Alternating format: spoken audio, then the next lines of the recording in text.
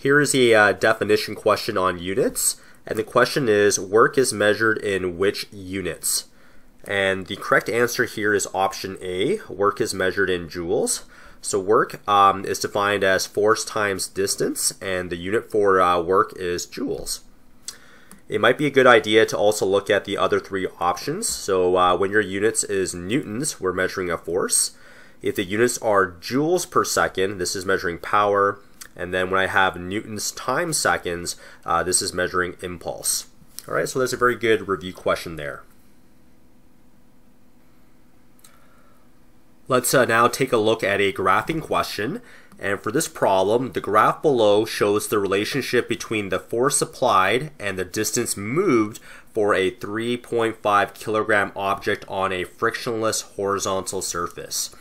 Okay, so this graph is measuring the force applied. So the force is on the y-axis, and the distance moved is on the x-axis here. Okay, and this is for a 3.5 kilogram object on a frictionless horizontal surface.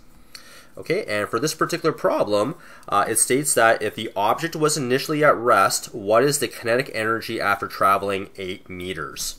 Okay, so there's a lot going on here, and if we want to find the kinetic energy after traveling 8 meters, we need to use the work energy theorem. And here it is below again. We've seen this a few times in the previous videos, and the work energy theorem concept is pretty much saying that energy is conserved. So the energy at the beginning equals to the energy at the end. Okay, if I go back to the problem here, it says that we're on a frictionless and a horizontal surface. Now, if you're on a horizontal surface, there's no vertical height, right? So if you have no vertical height, that basically means there's no potential energy, because potential energy is mgh, right? So there's no vertical height for this particular problem, and there's no friction as well. All right, so what does that mean? If I go to my work energy theorem concept here, that means we can eliminate the potential energy, and we can also eliminate the heat energy because there is no friction. The question also tells us that the object was initially at rest, so if there's no speed at the beginning, that means there's no kinetic energy at the beginning. Alright, so based on our work energy theorem concept, we now know that the energy at the beginning is equal to the work, and the final energy at the end is just equal to the kinetic energy final. So I'll say kinetic energy final, which represents this symbol right there. Okay, now since we need to find the kinetic energy after traveling 8 meters, what we're saying here is that the kinetic energy is just equal to the work done. Alright, so if we can figure out what work equals to, then we've solved for the kinetic energy for this problem after 8 meters. Okay, so how do I find the work done in this particular problem? Okay, now let's go to the graph here, and I know work is equal to force times the distance. Force is measured in newtons and distance is measured in meters. Okay, so I need some kind of relationship where I'm multiplying newtons by meters. And if I look at the area underneath the graph here, let me just draw a rectangle to just kind of illustrate my point here. We know the area for a rectangle is really the length times the width, right? But the length is measured in newtons, right? So measured in newtons, and the width is measured in meters. So if I want to find the area underneath the curve, we know it's length times width for my rectangle. And length is measured in newtons, and the width is measured in meters. So what we're saying here is that the area underneath the graph is the work done. Okay, so the area underneath the graph is the work done.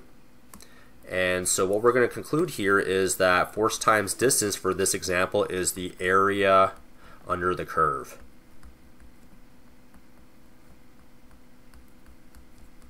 Okay, now since we're traveling 8 meters, we're looking at this particular area right here. So the area, which is a triangle, and if I want to find the area of a triangle, the area of a triangle is really the base times the height divided by 2. Okay. Okay, so my base here is going to be 8. The height here is going to be 16, right? So 8 times 16, and then we divide that by 2. So the work is equal to base times height divided by 2. And just using a little bit of math here, 16 divided by 2 is going to be 8, right? So this will be 8 times 16 divided by 2, which is 8. And 8 times 8 is going to be 64. Okay, so 64 Newton meters. That is the work done. Okay, so if I go back to my work energy theorem concept, what I'm just trying to say here is that the kinetic energy was equal to the work done, and that was 64. All right, so 64 joules, and kinetic energy is also measured in joules as well, so the units match up, and that is your final answer for this particular problem.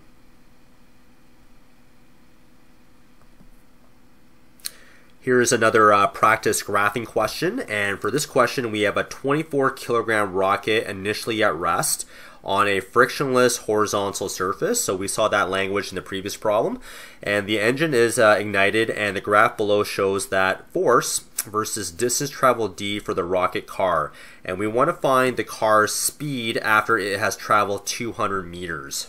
Okay, so here's my 200 meters over here, and since we're trying to find the speed after 200 meters, we're looking for the final speed, right? Okay, so for this particular problem, once again, we need to kind of set up the work energy theorem, and that's stated here below. So the work energy theorem states that energy is conserved, so energy at the beginning equals to the energy at the end. Okay, so let's go ahead and take a look at some of the information that was given to us again. We have a frictionless horizontal surface, right? So if we have a horizontal surface, there's no potential energy because there's no height, and this means if it's frictionless, there's no H, right? And we're also told that we're initially at rest, so this means that there's no kinetic energy at the beginning because the initial speed is 0. Okay, so if I go and update my work energy theorem here, there's no potential energy. There's no friction, so that's gone, and there's no kinetic energy at the beginning because we know that the initial speed is equal to 0. So based on that, we can conclude that the work is equal to the final kinetic energy. I'll say KE final, which is this, the final kinetic energy.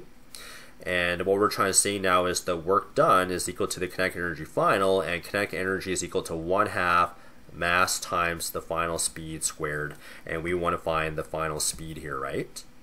And we also know the mass for this particular problem, I believe it was 24, so 24 is the mass there. So these are all numbers that we need to consider while we're trying to solve for this particular problem here.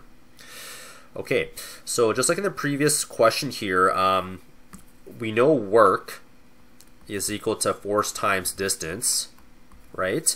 And we're looking at the units here, newtons and meters. So in the previous question, I explained that the area underneath the graph, because we're taking our newtons and we're multiplying it by our meters there, the area underneath the graph is equal to the work.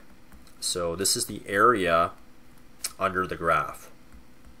And please look at the previous question for my explanation when I use a rectangle to kind of multiply the units out.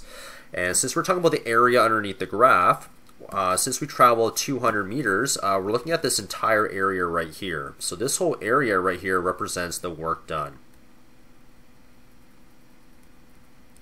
Okay, so that is going to be base times height divided by 2. Okay, so the base is going to be 200. The distance is going to be the distance is 200, and the force here is going to be 320. And then we're going to divide that by 2. Okay, so we've got to do a little bit of math here and figure out what this is going to be.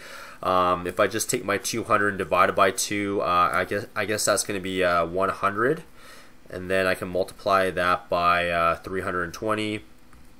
And then if I multiply that out, I get 32,000 joules. Okay, so that's the work done for this particular problem because that's the area underneath the graph. Okay, let's go back to the work energy concept here, and work done is 32,000 joules, and that's equal to 1/2. And the mass for this particular problem was 24 kilograms, and then we're trying to find our final speed, right? And that's being raised to the power of 2. Okay, a few ways you can do this. 24 divided by 2, that's going to be 12. So 12 times VF to the power of 2, and that equals to 32,000 on the left-hand side. And then on both sides of the equation, I can take my 32,000 and I can divide that by 12, and I get 2666.6 repeating, and that equals to your final speed all to the power of 2, and then we can just take the square root of both sides. Okay, and once we do that, your final speed, we just take the square root of that, so I'm going to calculator right here. 2, 6. That's going to be roughly 51.6, I'll say 640 meters per second. Okay, so that is your final speed for this particular case.